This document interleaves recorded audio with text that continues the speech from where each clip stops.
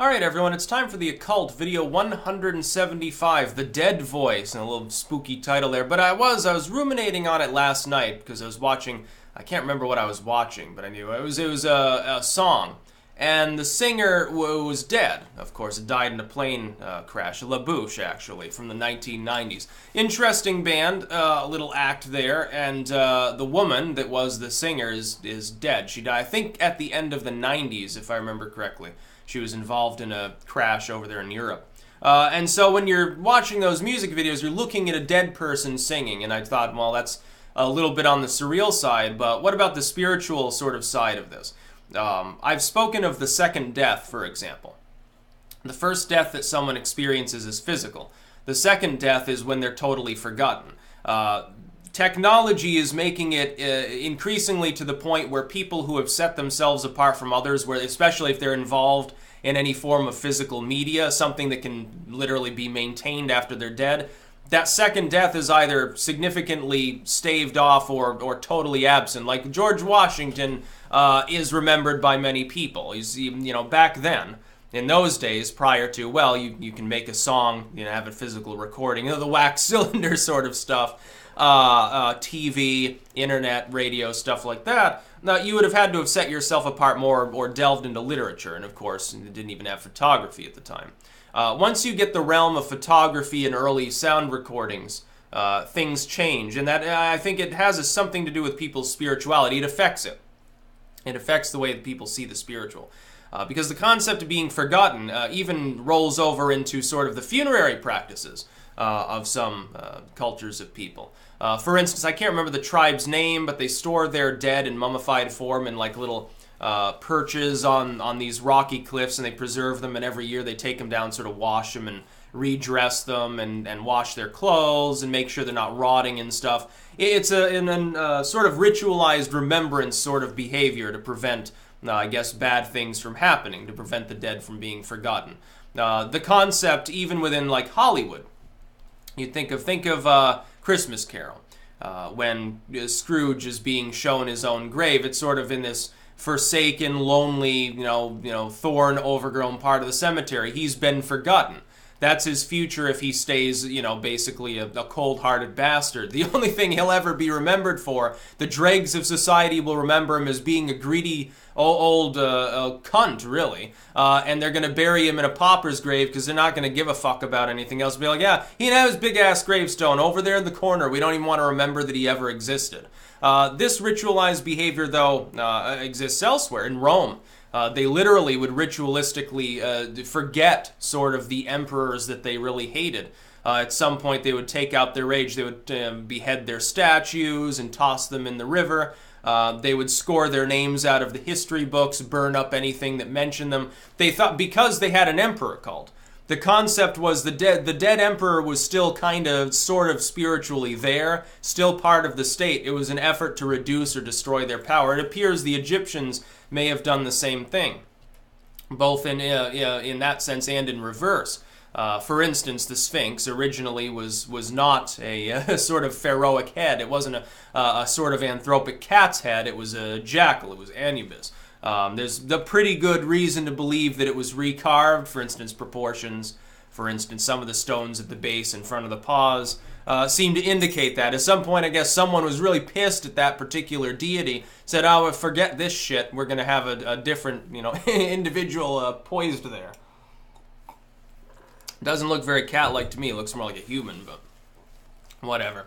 But yes, ritualistically forgetting people is seen as a way to reduce their power. The concept of sort of remembrance, leaving offerings to ancestor worship really ties into it. In some of the Eastern cultures, it's still quite common. Ancestors, if you look at, what was the name of the ruins there in Syria? One of the earliest cohesive towns ever formed.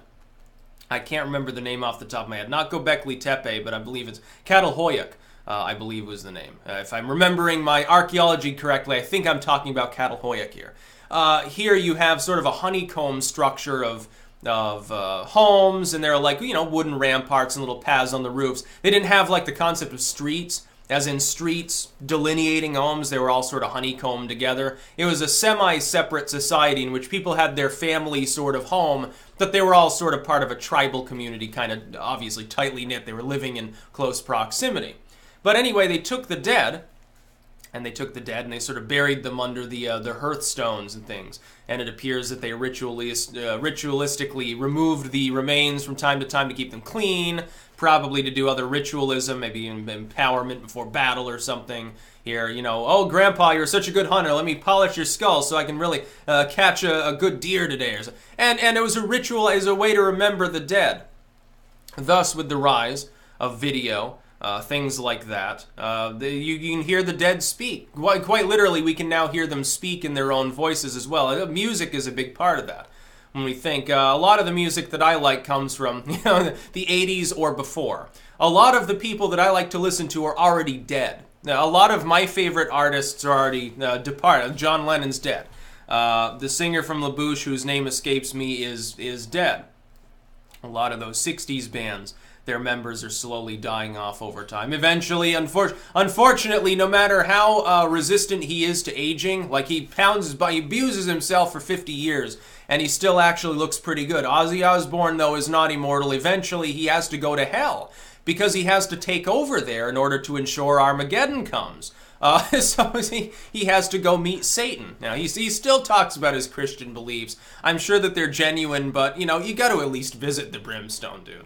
I know that there's an inseparable gulf between heaven and hell, according to Christian lore, but, come on, can't you like, just take an angel, slice its wings off, you get to bite its head off, too, put the wings on you, and then, like, fly across the gulf? Isn't that possible? And then you can go, like, back and forth.